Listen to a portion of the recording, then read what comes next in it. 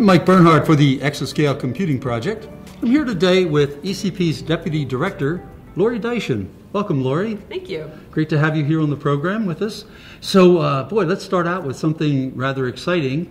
You have been named as one of HPCwire's 2019 People to Watch. Congratulations. Yes. Thank you. Thank you very much. It's a big honor for you, and it's a big honor for the project. So, with that, let's talk about your role with the ECP and maybe have a conversation that just kind of gives the rest of the HPC research community a little bit more insight into who you are. Sure. So you've held several roles over the years at Lawrence Livermore National Laboratory, several roles in leadership positions. What was it that inspired you to want to take on the job with the ECP? Mm-hmm. So the ECP is one of the largest and most important computing projects that the Department of Energy has ever undertaken. And so a chance to be a part of that in a leadership capacity for something that has gotten so much attention and is so valuable to the department was very exciting for me.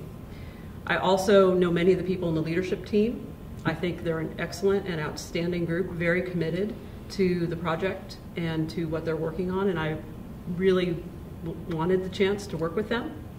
And then finally, for me, it's the first time I've been involved in a formal project, and by that I mean a DOE formal project, a 413 type project.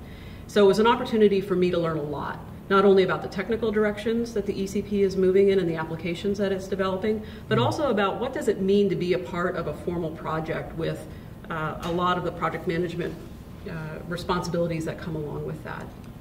Yeah, and it's first time for many of us. That's in right. This type of a project. That's right. So basically, it's the excitement of the project, the people that you're working with, and the chance to learn new things. Okay. So what skills in particular, or what experience in particular from your years at Lawrence Livermore do you think really are going to help you, or you're going to draw most upon in your leadership position with ECP?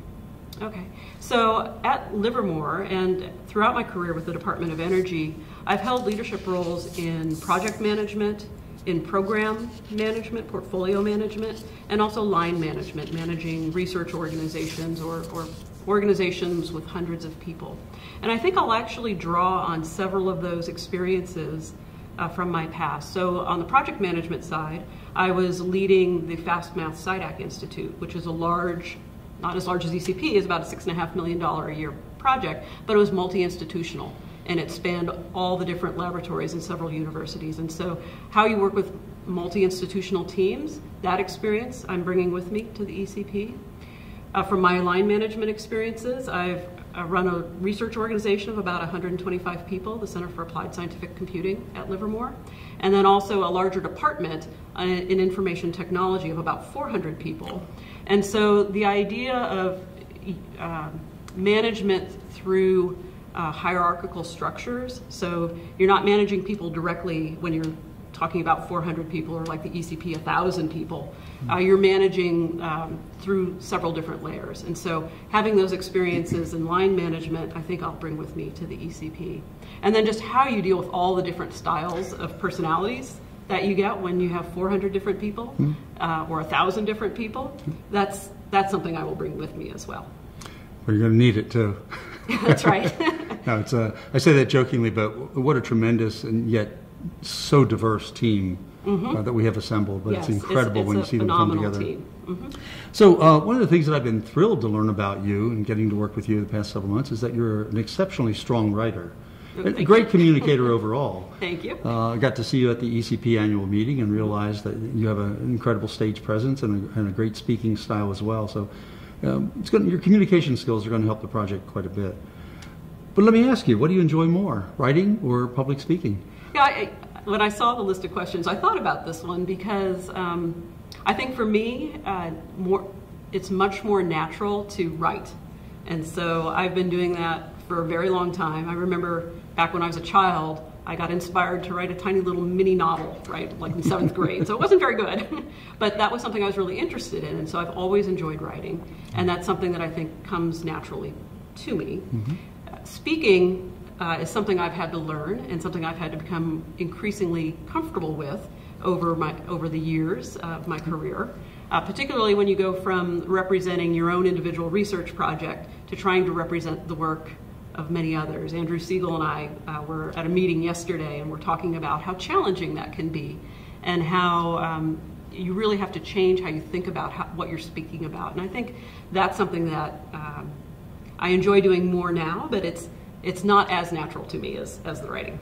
Gotcha. And for those who might not recognize the name, Andrew Siegel is the ECP's Director of Application Development. Director of Applications, that's right. We were in Washington, D.C. together yesterday visiting some program managers, and we're speaking about how challenging it can be to speak to 25 different application projects, or 80 different software technology projects. Sure. So in addition to your time at Lawrence Livermore, I know that you were also on the staff at Argonne and at Sandia over the years. So about how many years have you been a part of the DOE National Lab infrastructure? So I've been with the Department of Energy for my entire career. I started as a postdoc at Argonne in the early 90s. I was at Argonne for about a decade, Sandia for a shorter period of time, and then I've been at Livermore for about 15 years. Incredible. So. What was it in your life? Was there an event, an activity, something that kind of inspired you to take that path into high-performance computing and science research, or did you just sort of stumble into it? It's a mix, I would say. When I went to college, I debated a lot between should I go and become an art major or should I become a mathematics major. Decided math would pay the bills, and I got a bachelor's of art in mathematics. But it was a very theoretical degree, and I wasn't quite sure what to do with it. So I decided to go to graduate school in applied mathematics so that I could take those skills and apply them to real-world problems. And it was my first year in graduate school where I discovered numerical methods. I had a graduate class in that, parallel computing and numerical methods, and I thought it was fascinating that you could take these really challenging physics problems that you couldn't solve analytically, break them down into simpler pieces that you could then solve numerically. And that's when I got hooked. It was my first year in graduate school. Oh, that's awesome. So all the other activities that you have going on in your life, what groups are you actively involved with, or do you even have time to be involved with any groups now that you're working with ECP? Like this? Yeah, so there's two that I've been actively involved with over my career. The SIAM Professional Society, so Society for Industrial and Applied Mathematics, is an organization that has served my needs as an applied mathematician over the years. So I've been very involved in conference organizations for them, serving on their board, lots of different volunteer type activities. What I'm involved with now is a supercomputing conference series. So I served as a technical program chair for SC16, and this year and next year I'm working to understand the finances of that conference as the finance chair for SC20. Fantastic. Yeah, that's something I know a lot about, having been involved in that conference for 30 straight years. It's a fascinating organization to be a part of. Because and many folks don't realize that it's run completely by volunteers. By a lot of volunteers. By about 500 volunteers. Exactly. It's amazing infrastructure that they've set up to make that conference a success. So you've kind of hit already on what it is that you're thrilled about in terms of working with the ECP. Let me throw out some of the ECP terms at you, and just want to talk about whatever comes to mind. Okay. Now let's start with application development.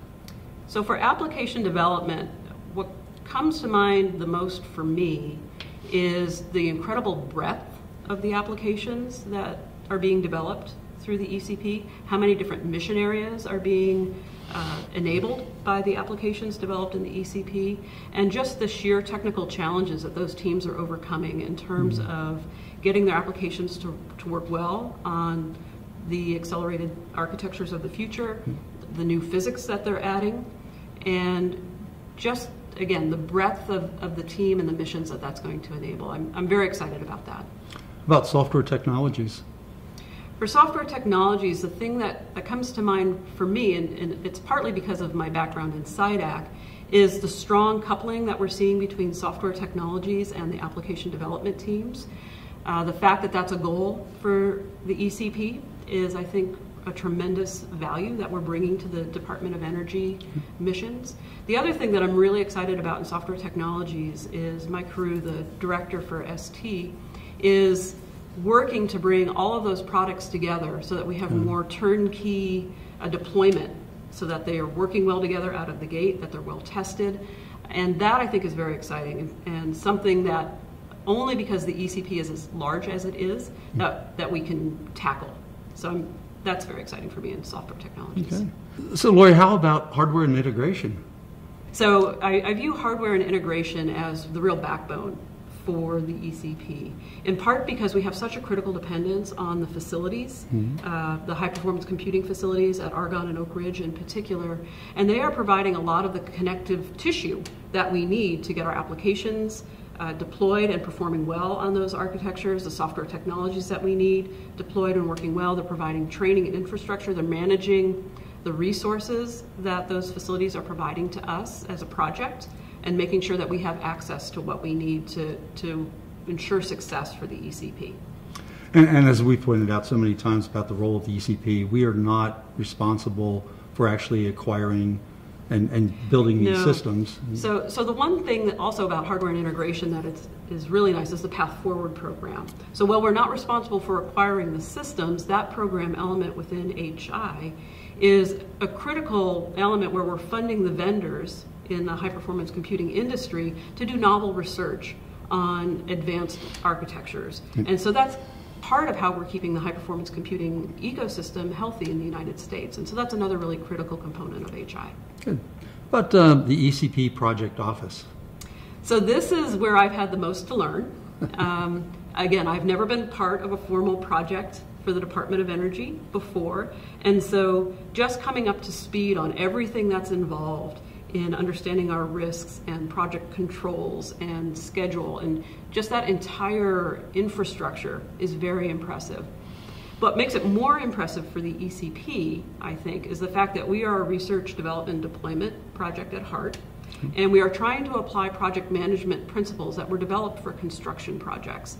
And so finding the right marriage between what we need to do to formally move the project forward and the agility that we need to do the research, development, and deployment in ECP has been a very first of its kind effort where we're breaking new ground in project management practices. And that's been fascinating to be a part of. All right. And I guess the last one is a term that we throw around a lot is multi-lab collaboration. Yes. So I believe the ECP is a phenomenal example of multi-lab, multi-institutional collaboration. We are funding 15 out of the 17 Department of Energy laboratories. It's, again, the largest team I've ever been involved with in terms of the multi-institutional aspect. And I think it's great that we have a collaboration that spans the Department of Energy that's all pulling in one direction to achieve really high-performance computing that will enable missions across the department. Awesome. So let me close with this one last question to you. In your new role, well, relatively new role with the ECP, time goes fast. It does. What would you say, personally, do you see as the biggest challenge that you face over the rest of 2019 in leading the team? So I think for me, I've been coming up to speed. So I've been with the project about 6 months. And for me, coming up to speed has been a tremendous opportunity to learn a lot of new things. And now that I'm more comfortable with the project and the components of the project, I think moving it forward, we're going to need to figure out, continue to articulate the value of the Exascale computing project to all of our stakeholders, including those who are funding us in Congress. And so that's been an interesting challenge, clearly articulating the return on investment that we see. I think also we're coming up on our, what is called a critical decision 2 point, where we will lock in the baseline for the ECP. What is our technical scope for the remainder of the project, which is another 3.5 years, 4 years. And that is something that I've been tasked with helping to develop that baseline and technical scope. So that's going to be a big challenge. It's very hard to predict what the right research tasks are going to be, a year in advance, 2 years in advance, much less 3 or 4 years in advance. And so how do we articulate that and lock that in? So this comes back to the technical scope, the project management principles that we have, and I think that's going to be a fun and interesting challenge. Okay, I cheated on that. I do have one more question. Oh, geez. Okay. So all of us in this project work some long hours as needed, and it's quite often. But what do you do when you have some downtime to recharge your batteries? To recharge my batteries. So I am at heart an introvert, And so I really do appreciate the downtime and having a little bit of time to, I love to read. I'm a voracious reader, so I probably read, a couple of books a week. Wow. I'm very fond of novels and fiction, and so that's how I, kind of turn my brain off for a little while and really just enjoy. We've also been remodeling a house in downtown Livermore. And while I don't know that I would count that as downtime, it is taking up a lot of my personal time to try and finish up that remodeling project. Awesome. Good. Anything that you'd like to say to the general HPC community that follows us and will see this interview? Just that I'm so excited to be a part of this project and really looking forward to the next couple of years and seeing how the Exascale computing project develops. And as it comes into fruition and the applications start bearing fruit, I think it's going to be a really exciting time. Awesome. Thanks, Lori. We've been speaking with Lori Diachin, ECP's Deputy Director for the Exascale Computing Project. I'm Mike Bernhardt.